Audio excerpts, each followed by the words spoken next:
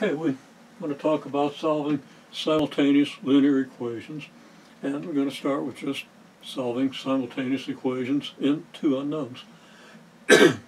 Now, equation you see up here, I'm going to solve later. Start down here. Okay, two simultaneous, got two boards there. This is behind this one. Okay, two simultaneous linear equations.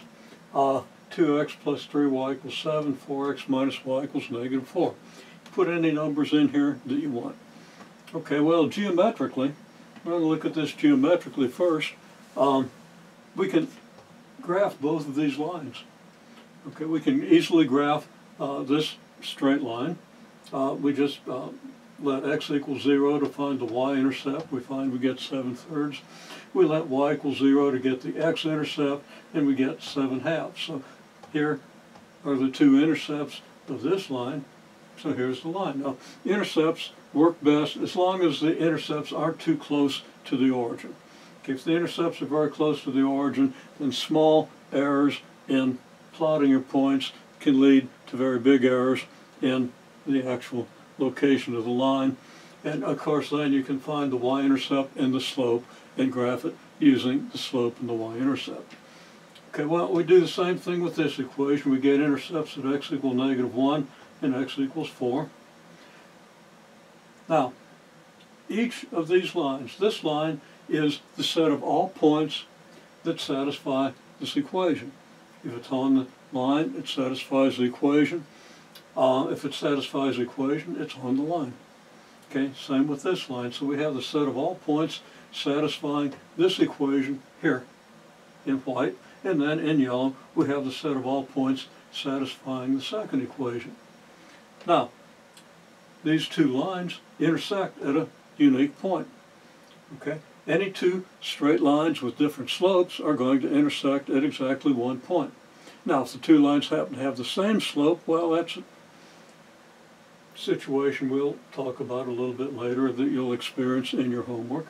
But if the lines are parallel, then either they lie on top of each other and they intersect at every point, or they lie apart from each other and they never intersect. Okay? If the lines aren't parallel, though, they have to cross, and at exactly one point. So you have a unique point that satisfies both equations. Estimate the coordinates of this point to be -4, 3. And this is something you really want to do, on your first assignment at least, for simultaneous equations. You really want to reconcile the graphical picture, the geometric picture, with the rigorous solution. Now, if I plug -0.4 and 3 into these equations, I don't get exact equality. If x is -0.4, then 2x is -0.8. If x is 3, then 3y is 9. And -0.8 and 9 is 8.2, not 7. So this is a hand-drawn graph, an eyeball estimate. We don't expect it to be that accurate. It's reasonably close. With a little more care, we probably could have made it closer. Okay, well, then we have this equation, and we can plug numbers in here. -0.4 times 4 is -1.6, and then we'd have -3, which would give us -4.6 instead of -4. That's pretty close. So this is a plausible graph, but it's not totally accurate. So now we go to do a little bit of algebra, and it's fairly simple.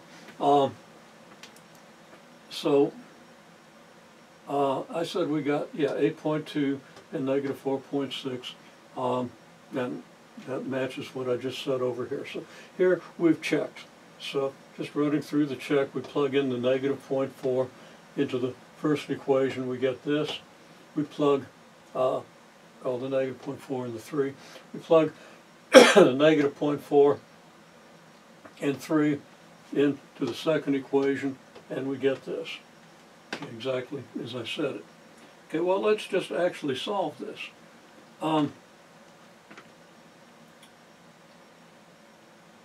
If we have this equality and this equality, in other words, our two equations, then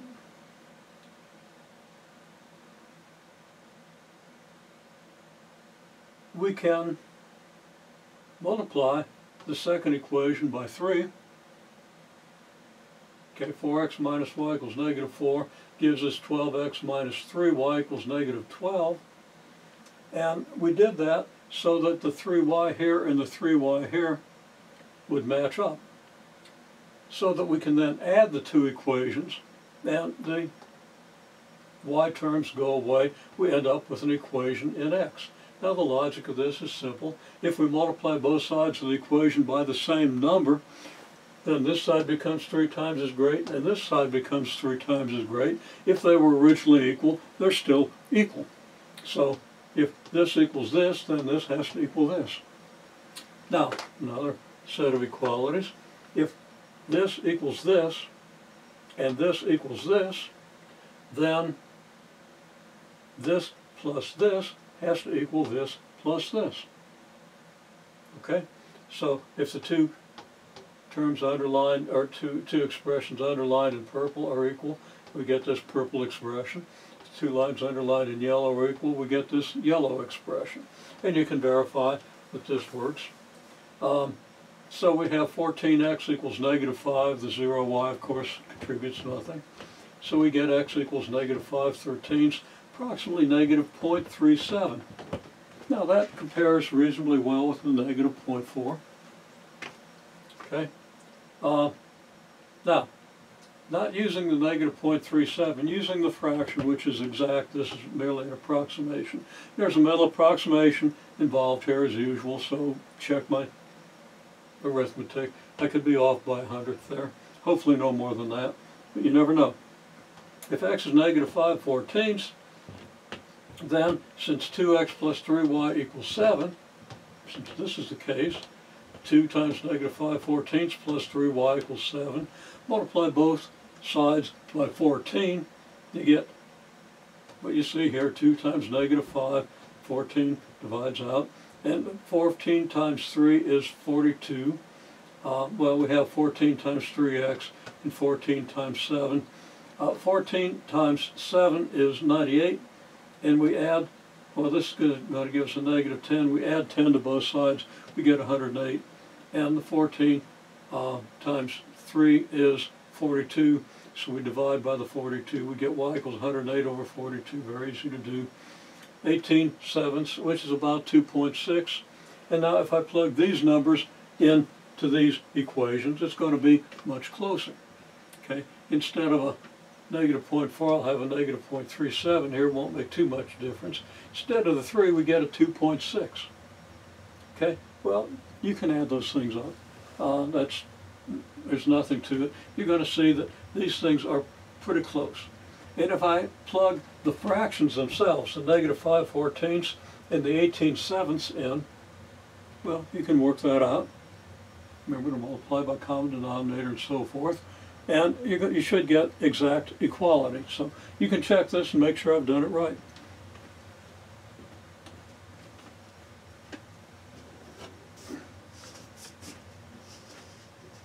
Okay, that's one method of solving a set of simultaneous equations. That's called elimination, as you'll see very clearly when you do your homework. Let's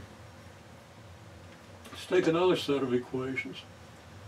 Okay, now it's easy to solve this set by elimination. Okay, we multiply, well, actually, the second equation by 3, again, just coincidentally, and we match up the y's. Or we could, if we wanted to go a little more work, multiply the first equation by negative 3 to give us a negative 12x here. And the second equation by 4 to give us a plus 12x. And of course we multiply everything else. And we do the elimination. We add the two equations, proceed as we did before. The alternative is to solve by substitution, which means we're just going to solve one equation for one of the variables and plug that expression for that variable into the other equation. So we solve the first equation for x or y. Let's choose to solve it for x. So if we solve the first equation for x, well, we're going to get 12 minus, well, I actually did the steps here. So you see the steps. We subtract the 6y from both sides, and then we divide both sides by 4. Now I chose to leave it this way rather than using a distributive law and breaking it into two terms. It's a matter of taste whether you do it one way or another. But it's just going to be fewer terms to deal with when I do the substitution. Of course, I'm going to end up dealing with all the terms anyway, but that's okay. Okay, so now we've solved the first equation for x. So we can take this expression for x. If this equation is true, then x has to equal this. And if x is equal to this, then if this equation is also true for the same value of x, then it's going to be true if we replace the x by the 12 minus 6y over 4. Now, so we do that. And we see that 3x minus 2y becomes 3 times this expression minus 2y, and that's still equal to 6. So,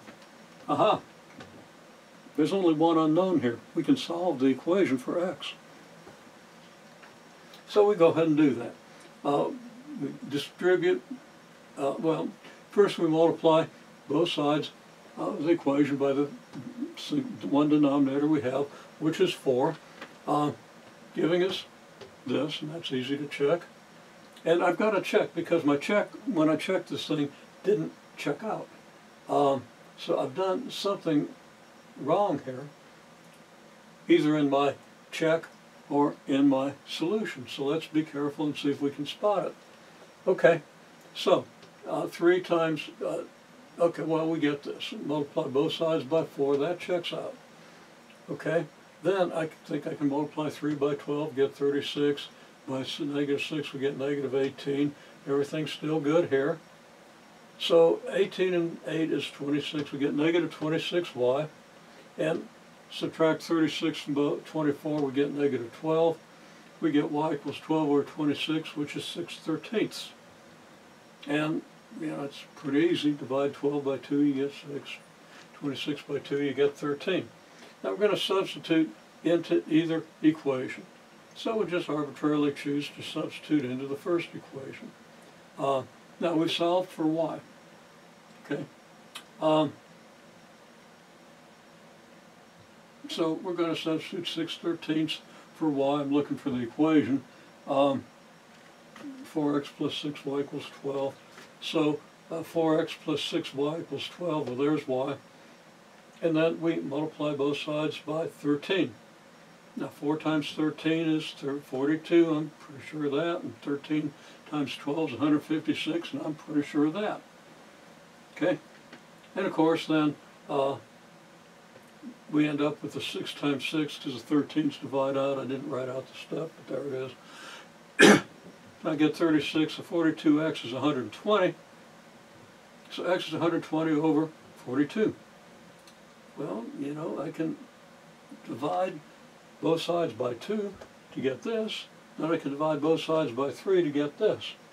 Or I could have divided both sides by 6. 6 goes into 120 20 times. 6 goes into 42 7 times. I don't see an error. Okay. Now, a quick graph where I just graphed by the intercepts again. Gives me a point here. And I notice that this point is pretty close to 2, and that the x-coordinate is going to be just a little more than 2, and the y-coordinate is going to be pretty close to 0. Okay, it's going to be a small positive number. Well, that's consistent with 6/13. Is that about 1/2? Looks like it's a little less than 1/2 in this graph, but it's a hand-drawn graph, so I can accept that. But we've got 27ths here, which is a lot closer to 3 than it is to 2.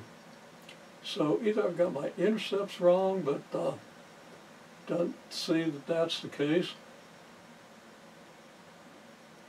No, don't see a problem. Now, this line went a little bit low going through the 3. That would pull this point up a little bit and move it to the right. But 27ths is almost 3. I'm not comfortable with that. Then when I do the check, now when I did it before, it didn't work. I looked at it again, still didn't work. I'm substituting 27ths for x. Okay, substituting in the second equation. Thought I saw something there, but I didn't. And I substitute the value for y here and 6 over here. Then I did the arithmetic, and I could have done that wrong. 6 times 13 is 78, so that should be 780. And 7 times 12 is 84. Yeah. Okay. So you get this, and then I got 7 times 13 times 6. Now all I've done here is I've done a shortcutting. Okay. I've multiplied both sides by the product 7 times 13. Now if I multiply this by 7 times 13, the 7 divides out, but I get 13 times 3 times 20. In another way, 13 times 3 is 39. Double 39, you get 78, and the 0 gives us 780. I still think I'm right. And 7 times 13 multiplied by this, the 13's divide out, I get 7 times 2, which is 14. 14 times 6 is 84. And I just did that a different way than I got the 84 previously.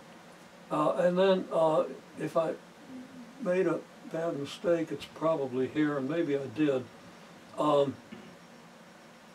7 times 13 is 91. And 91 times 6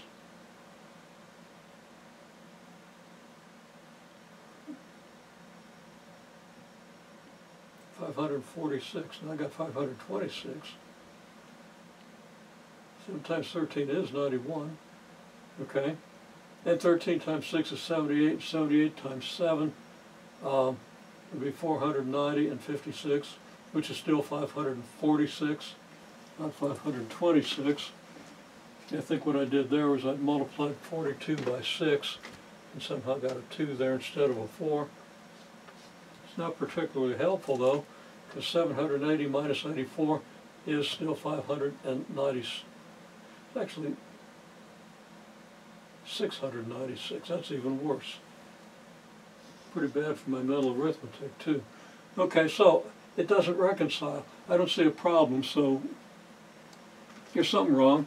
See if you can find it if you want to entertain yourself and catch me in a series of errors.